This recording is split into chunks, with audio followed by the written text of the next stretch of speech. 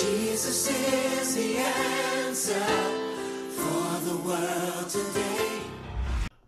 Good morning, everyone. Pastor Esther here. This morning, we're going to continue our study of the book of 2 Peter. We are in 2 Peter chapter 1, and we're going to be reading and talking about 2 Peter chapter 1, verses 3 to 11. And this is what it says. It says, His divine power has given us everything required for life and godliness through the knowledge of Him who called us by His own glory and goodness.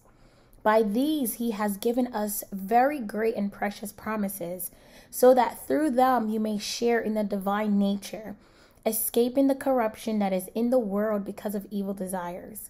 For this very reason, make every effort to supplement your faith with goodness, goodness with knowledge, knowledge with self-control, self-control with endurance, endurance with godliness, godliness with brotherly affection, and brotherly affection with love. For if these qualities are yours and are increasing, they will keep you from being useless or unfruitful in the knowledge of our Lord Jesus Christ. The person who lacks these things is blind and short-sighted and has forgotten the cleansing from his past sins. Therefore, brothers, make every effort to confirm your calling and election, because if you do these things, you will never stumble. For in this way, entry into the eternal kingdom of our Lord and Savior Jesus Christ will be richly supplied to you. Now, there are so many gems in this passage of scripture, and time does not permit us to break everything down. But if we were to just summarize these few passages of scripture, first, I just want to remind us of the Apostle Peter's the things that he talks about, right? His main point is regarding how we can live as believers, or more importantly, how we should live as believers. When we went through the book of 1 Peter, we saw that the Apostle Peter, through the inspiration of the Holy Spirit, was always doing two things. He was reminding us of the salvation that we have gained through Jesus Christ, and telling us that as a result of this great gift of eternal life, this is how we should respond. And he has not strayed away here in 2 Peter. In fact, he goes even further, as we can see in verse 3, to make a very strong and important point. And that is that God, in his divine power, has given us everything that is required for life. And that life is everything that's required for us to live a life that is pleasing unto God, a life of spiritual righteousness, a life that beckons and calls others to follow Jesus Christ.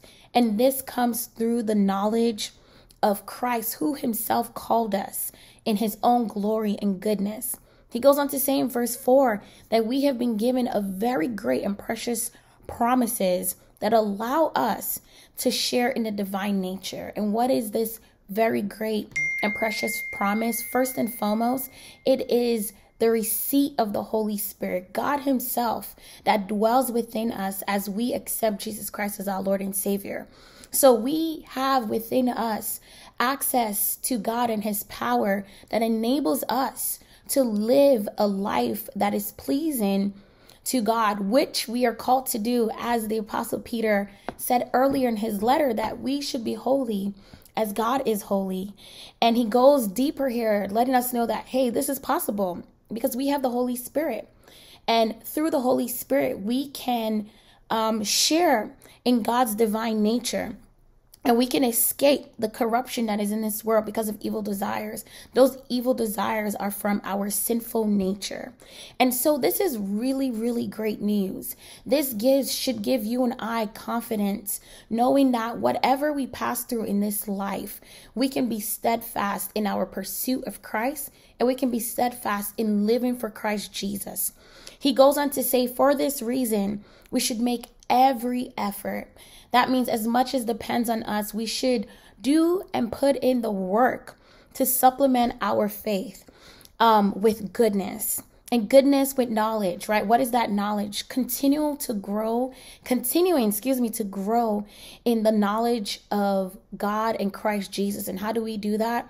By being in the Word, by constantly reading the word, meditating the word, memorizing scripture. All of these things we need to continually do. He goes on to say that with knowledge, self-control, practicing self-control, knowing that we are empowered by the Holy Spirit who lives within us, and we have his fruit within us, one of which is self-control with endurance, being able to persevere, being able to endure when life is going through all the ups and downs, when we pass through challenges that are unfavorable to us in those moments, to sit steadfast in our faith and in the knowledge of who God is and his very great promises. Another one of which is the promise of eternal life, the promise of knowing that in eternity we will be in his presence. And so with endurance, we have godliness, living holy and righteous, right? Making sure that as we are in this corrupt world, we do not take on the patterns of this world, but we take on the pattern of Christ. And then with godliness, brotherly affection, right? We're not just righteous, but we love our fellow brothers and sisters in the Lord.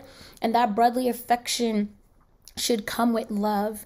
He says that if we continue to do the work to increase in these qualities, we will not be useless and unfruitful in the knowledge of the Lord, our Lord and Savior Jesus Christ. Basically meaning that we will be an effective tool in the hands of God to propagate his kingdom. We'll be an effective tool in the hands of God to be used to reach others for Christ Jesus. We'll be an effective tool in the hands of God to bring forth his purposes on the earth. So this means that if we're not being diligent in these things, then we will be useless and unfruitful, which is why he says in verse 9, the person who lacks these things is blind and short-sighted and has forgotten the cleansing from his past sins. Basically meaning that any person that is refusing or is lackadaisical in the pursuit of these things has forgotten the crux of Jesus's work on the cross. They have forgotten the beauty and the glory and the splendor of their salvation. They have forgotten the amazing work that Christ has done for you and I. And this is why it is so important that the cross and the work of the cross must be at our forefront daily, because through it imbibes our heart to follow Christ, to work, to love him, to do and put in the effort to take on goodness and knowledge and self-control and brotherly affection and love. And then he ends this section of scripture saying that you and I must make every effort to confirm our calling and election, meaning that you and I need to live out our life in a way that confirms that we were called and chosen by God to be in his fold, to be a part of the family of Christ. And if we do this, we will never stumble. If we are steadfast in these things, we will live a life that is pleasing to God. We will live a life that's above reproach. We will live a life that represents Christ well to a world that is in need of seeing the light of Jesus Christ. And at the end of it all, when we are steadfast in these things, there's a great reward. And that reward is really our homecoming. At the time when God says, hey, your moment is done here on the earth, it says that we will receive an entry. In verse 11 says, for in this way, entry into the eternal kingdom of our Lord and Savior Jesus Christ will be richly supplied to you. I love the version of scripture that says that you will receive a grand entrance into the kingdom of God. You know, it reminds me of Hebrews 11:6 that says God is a rewarder of those that diligently seek him. And one of the rewards of us being diligent in our pursuit of Christ and living for Christ and following and being obedient to the edicts of Christ is this jubilant, and another version says an abundant welcome into eternal life.